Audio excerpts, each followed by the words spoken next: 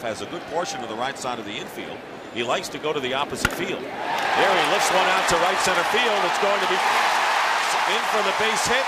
Baines will score. Going to third is Steinbach, and Willie Randolph gives the A's a 2-1 lead.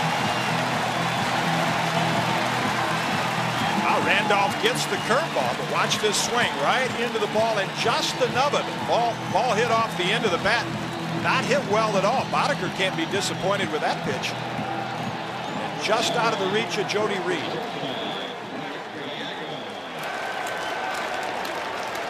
Long look from Mike Boddicker.